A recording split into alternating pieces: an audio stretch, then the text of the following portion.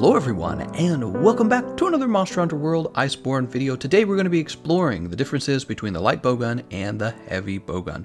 This is going to be a new series of 7 videos I put out where we're comparing 2 of the most similar weapon classes against each other and talking about why you might use one over the other or what I like about one weapon class over the other, right? And we're going to be starting off with the light bowgun and the heavy bowgun because, you know, they're quite similar to each other, and they actually do have more distinctions in Iceborne than they used to have in Monster Hunter World. Okay, so Monster Hunter World, the base game, you've done probably all your comparisons already, but in Iceborne, the weapons are even more different. So I thought this would be a fun time to maybe cover some of the changes to the weapons, but also cover, again, why you might choose one over the other. So why don't we start by taking a look a little bit at the light bowguns.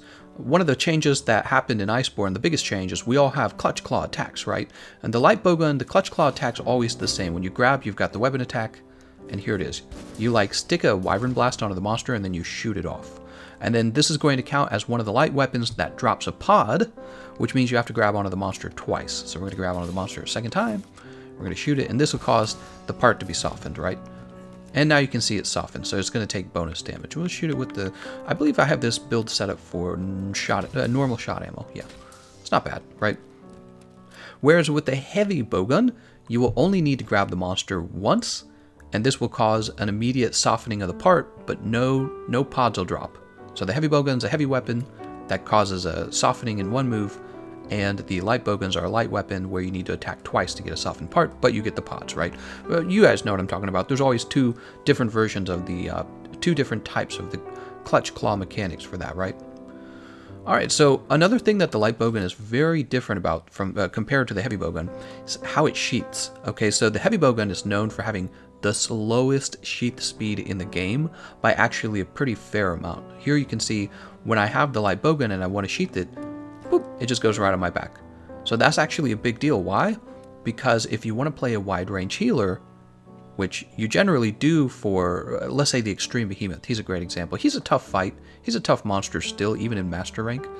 And if you want to play the wide range healer, you can do so even better when you're using a weapon like the light bowgun, because you can kind of chill back. He's doing his thing. You don't have to get close to him. You can chill back and get good damage on the Extreme Behemoth. And then when someone needs to heal, you just put the weapon away right away, and then you eat whatever it is you're going to eat.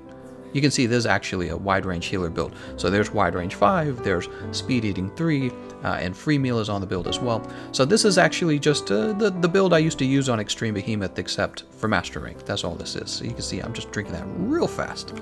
Mega Demon Drug, give everyone a buff, right? You would use, what do I have? You'd use your Demon Powder.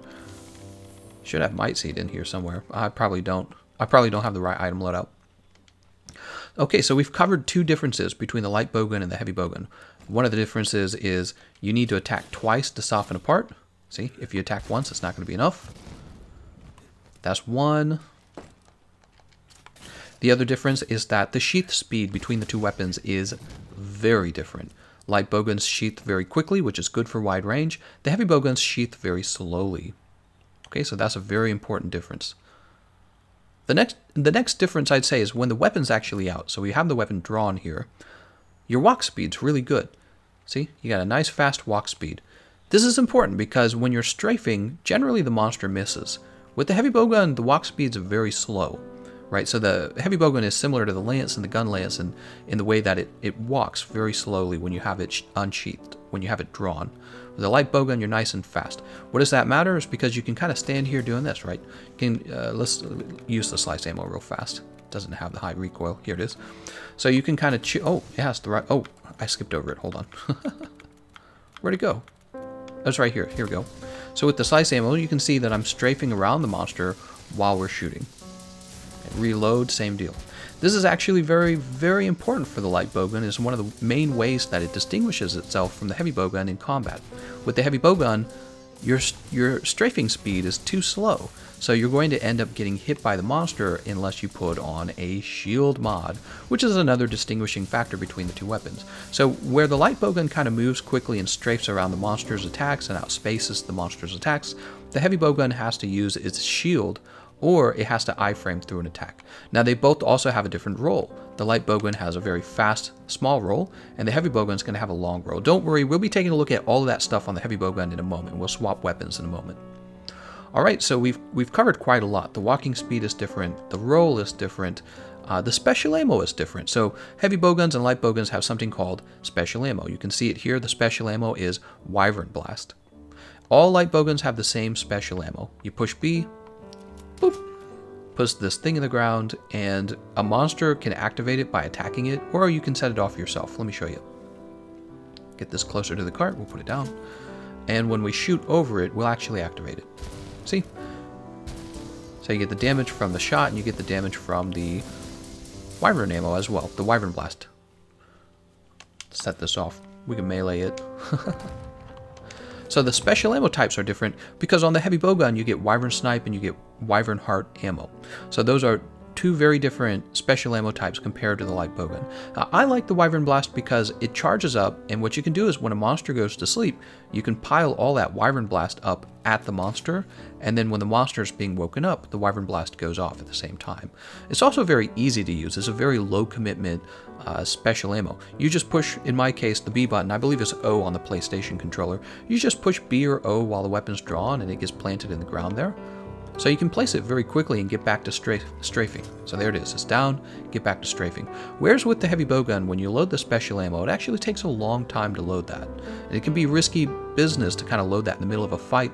Plus, you're not dealing damage during the reload of the special ammo for the heavy bowgun. So the damage output of the special ammo on the heavy bowguns is tempered by the fact that you're not able to load that special ammo very quickly. Imagine trying to load it and then being interrupted by the monster, for example. Okay, so Wyvern Blast is cool and it's distinct to the light bowguns.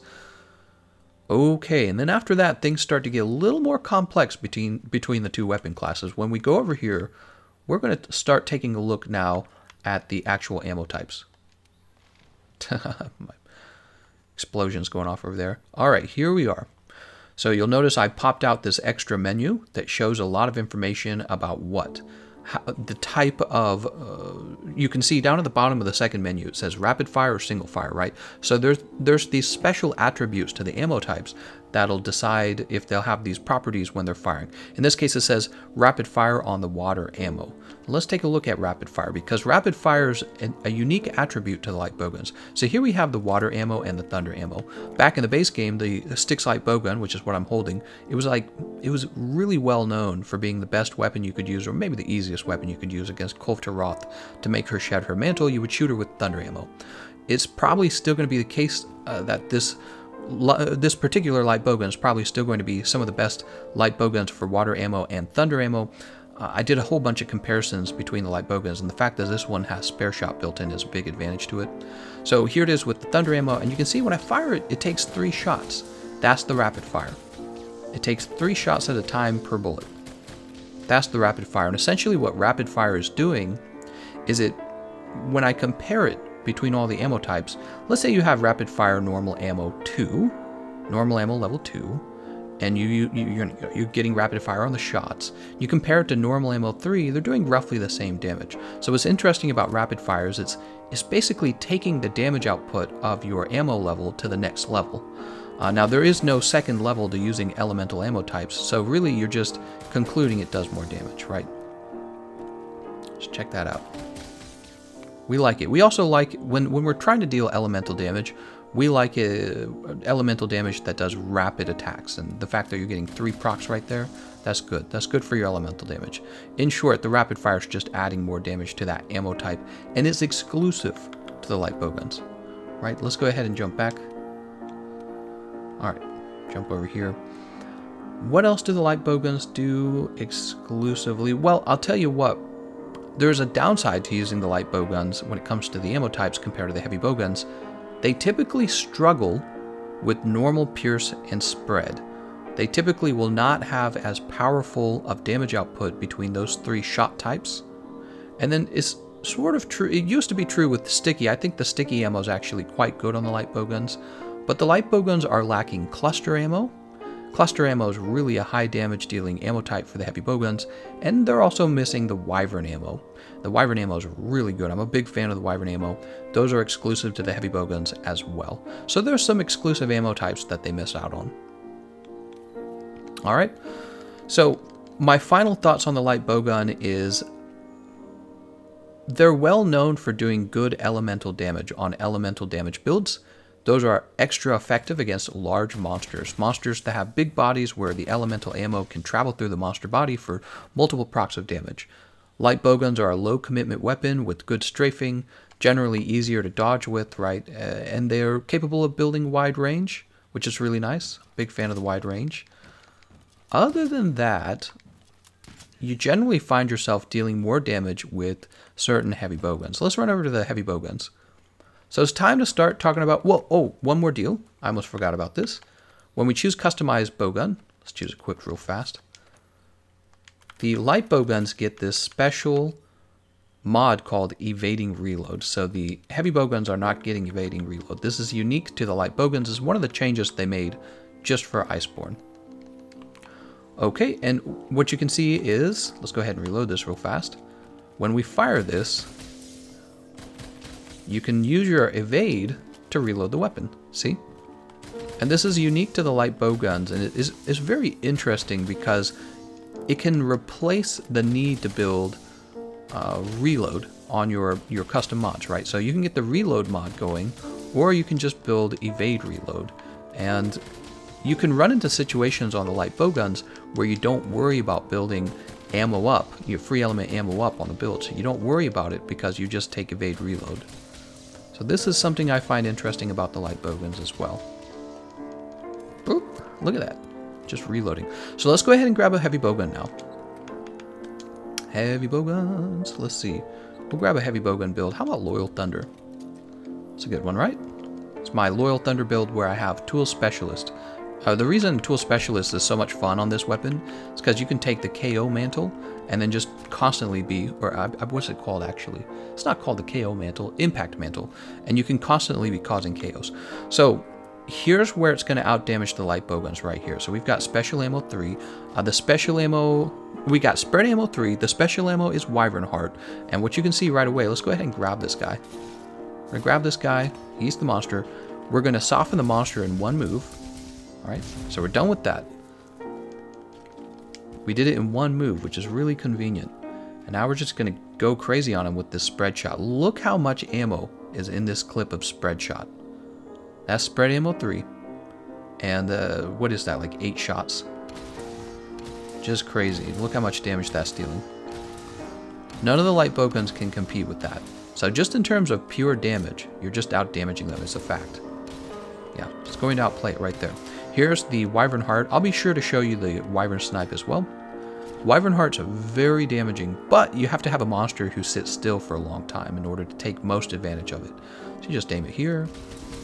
It's an ammo type where you do more damage if you focus on that one part of the monster's body. But look at the total damage on the left there. Look at that. Wow, nearly 4,000 damage from that. Really, really nuts. Okay, so right off the bat, what you see with the heavy bowguns is that you're dealing a lot more damage with the spread ammo.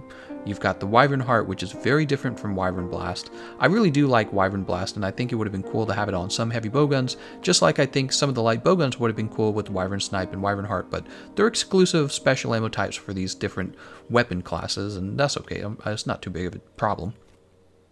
Here's the cluster bombs. This is only cluster bomb level 2. We'll try out cluster bomb level 3 in a minute. So starting with the heavy bowguns, we're taking a look at the different ammo types while we're getting started.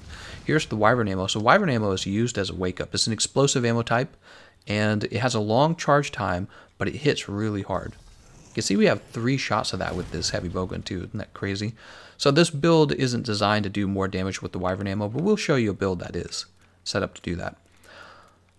Yeah, so this is a terrific spread ammo heavy bowgun. Oh, you know what? Here's another thing exclusive to the heavy bowgun. So you see this. This is called a special scope. And what happens is it forces you to look through a scope. You get tunnel vision, but if you can get your range for your ammo type in the critical range while you've got the special scope attached, you're going to get an even larger damage bonus. I can't remember what it is. Is it like 30% more? I don't think it's 30. That's too much. Some large amount. It might have been 10 actually. So let's go ahead and attach the special scope real fast. Light bowguns do not get this mod. Okay, so we're getting this because of a mod. It's an exclusive heavy bowgun mod. Let's get this in the right range. So you can see as we step back and forward, the reticle actually moves until it lines up with the stationary reticle, and that's when you're in the correct range. Ooh, and we went from 40 to 53, which is pretty good. That's a lot of bonus damage. So again, that's something that the heavy bowguns do exclusively. The light bowguns don't do that. You can see my sheath time is very slow. We're going to grab a different heavy bowgun to give you more demonstrations. That was Loyal Thunder.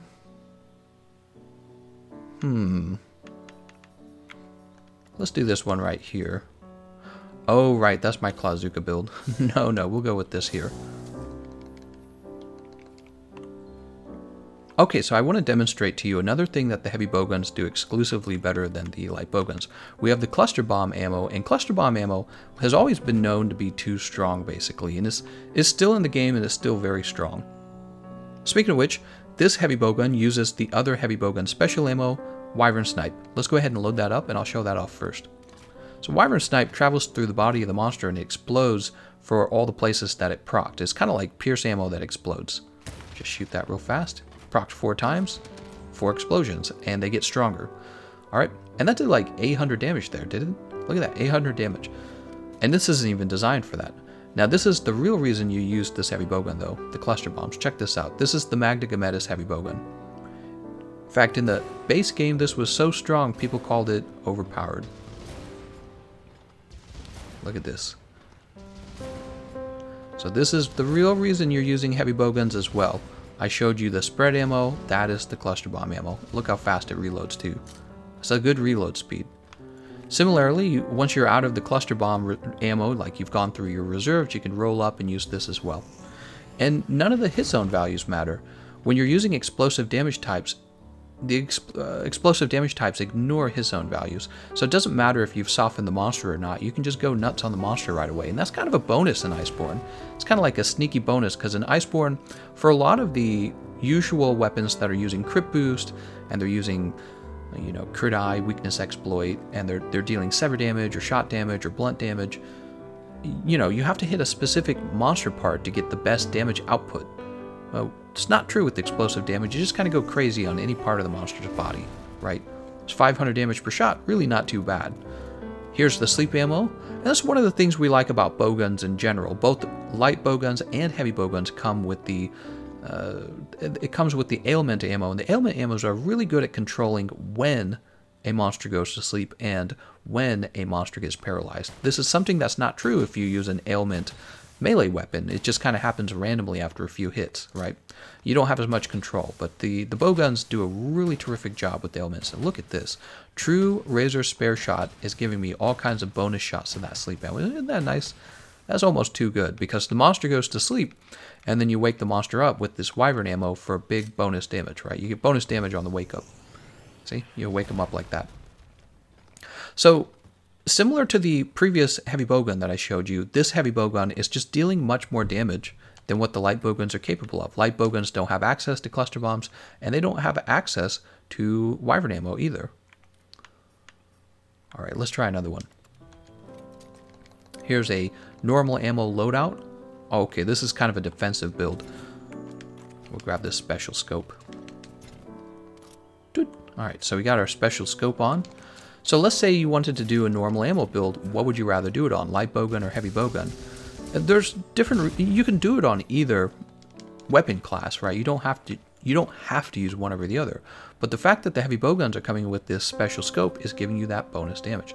So we're in the critical range, right? This is it called like special critical range? Whatever the case is, we've gotten these bars to line up, right? See, it's glowing now. Now we're gonna get the bonus damage per shot. And look at this damage, 200. Look how fast we're firing. Very fast, right? And once again, the light bowguns are just going to struggle with that. I've experimented with the various light bowgun builds for normal ammo 3. The problem is you usually have to deal with smaller clips of ammo. So like for this heavy bowgun, you can see I have 7 shots of that normal ammo 3. That's a lot. 7 shots, we've got the special scope on, barely any recoil. Look how fast we're shooting. We're shooting really fast, right? So light bowguns just aren't going to compare with that. They're not going to be able to do that. But what are the trade-offs between these two weapons? Well, as we mentioned before, you're really not going to be using any kind of serious wide-range setup with the heavy bowgun. So look how slow it sheaths. Look at that. It has a long sheath animation. Even bringing it back out, drawing it takes a while, right? Look at this. That takes a long time. That's a big deal. Like, let's say you need to use a dive evade.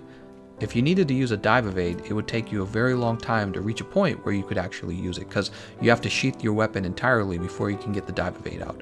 So the heavy bowguns just have a little more pressure on them than the light bowguns do. Also, once again, you'll notice the walking speed is much slower than the light bowgun was. The walking speed with heavy bowgun, it just takes longer.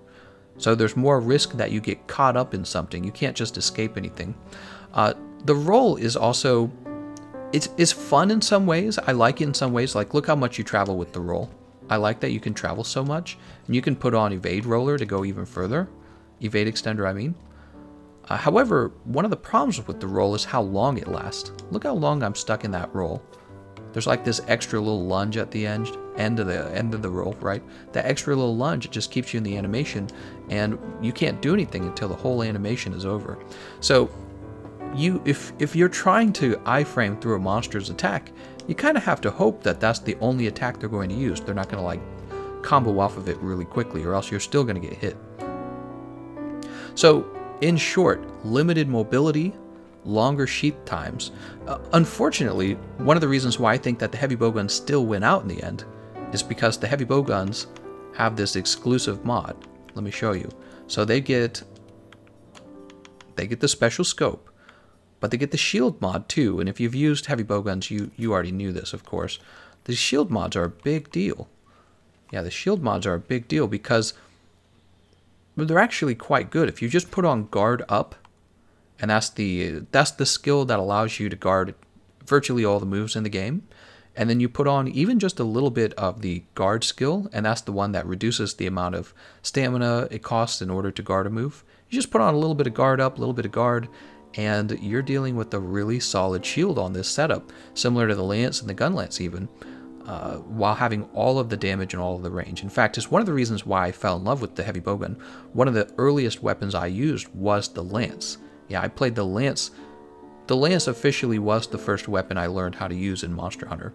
Eventually, I moved over to the heavy bowgun because I started to realize the heavy bowgun's kind of like a lance, but with much greater range. So look, I'm way back here.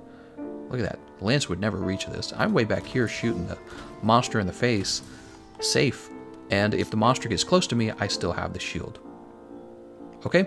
Also, I realized we did not mention something about the light bowguns. I'm sure some of you did not watch the whole video. Some of you stopped early. Here we go. Let's jump back to the sticks. So you probably left a comment, but haha, I actually caught it before we wrapped up. So the light bowguns have an exclusive mod called the Wyvern Blast mod. So here's Wyvern Heart and Wyvern Snipe. That's for the heavy bowguns. And the light bowguns have Wyvern Blast mod. So you get Wyvern Blast Type 2. And now they're a very reactionary special ammo. It does a lot more damage, the Wyvern Blast, but you must throw it into the monster's attack. So check it out. It fires kind of like an ammo, and I feel like that's the best way to think of it. Alright, so you can see it fired like an ammo.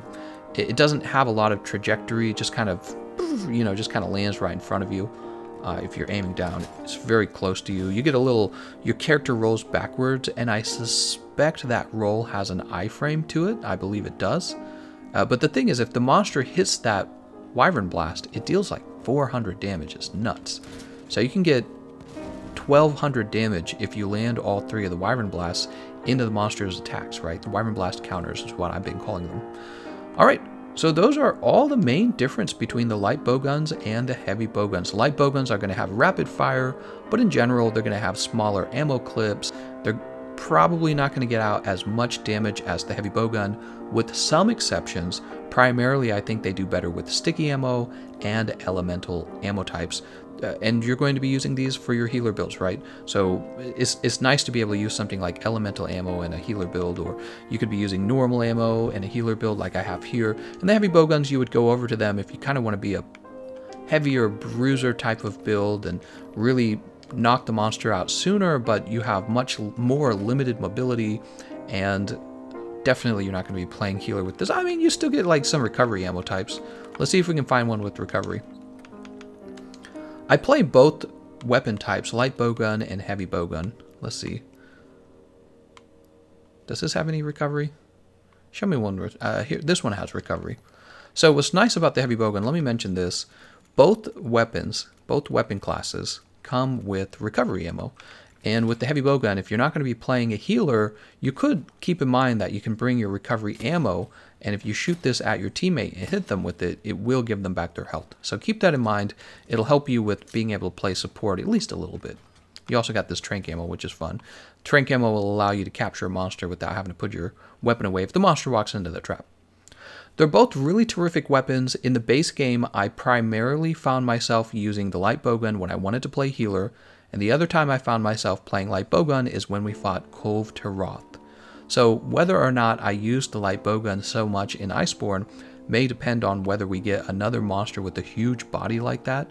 But also, one of the main times I've been using light bowguns in Monster Hunter World is when I want to use sticky ammo, because it's really not bad for sticky ammo right now. So let's grab our sticky ammo setup. Is this it?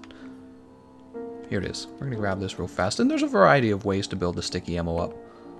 There's a variety of ways. This build in particular is using true spare shot, but you can actually go spare shot and artillery 5. So here we are with sticky ammo 3. There's all kinds of ways to set this up. I've seen competing build styles. This is the build style I preferred. And you can see it's firing the ammo fairly well. It's nice when the true spare shot activates multiple times. Look at this, see? You're real far away from the monster, right? The monster is eventually going to turn aggro to you. What I do is I put down my Wyvern Blast and I just kind of stand next to it. So the Wyvern Blast is here and I'm just kind of waiting for the monster to run into me when I set that down. And I just get back to doing this. You don't have to worry about softening the monster at all. You just keep shooting and shooting and shooting indiscriminately. You kind of aim for the head if you can. Oop, we're getting too far back here. Kind of aim for the head if you can, because you'll cause KOs for your team. And for yourself, actually. Yeah, so that's my favorite playstyle for the light bowguns right now, is actually sticky ammo. In the base game, you didn't really use the sticky ammo quite so much.